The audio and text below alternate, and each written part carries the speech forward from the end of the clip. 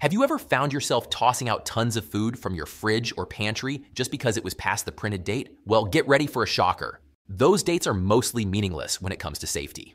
You've probably been wasting perfectly edible food and money, all thanks to a little misunderstanding. Before we had modern supermarkets and processed foods, people knew how to use their senses of sight, smell, and touch to judge a food's freshness and edibility. But as food distribution became more industrialized in the 20th century, it got harder for consumers to gauge how long something had been sitting on shelves.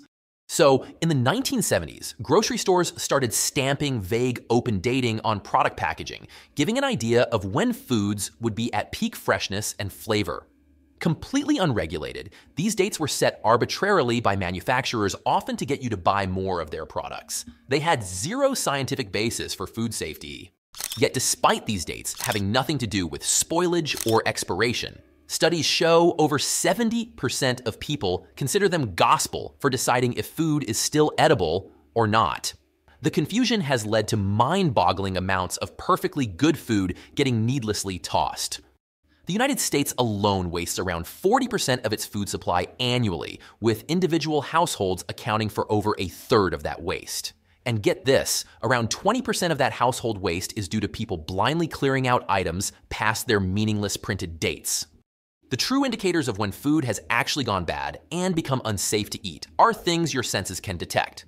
Foul odors, visible mold or slime, and off taste or texture. Let's break it down.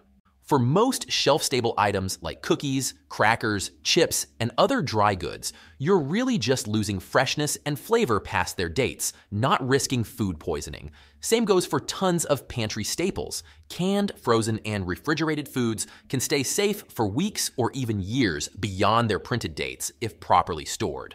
In fact, did you know that eggs can still be perfectly safe for up to 5 weeks past the carton's date?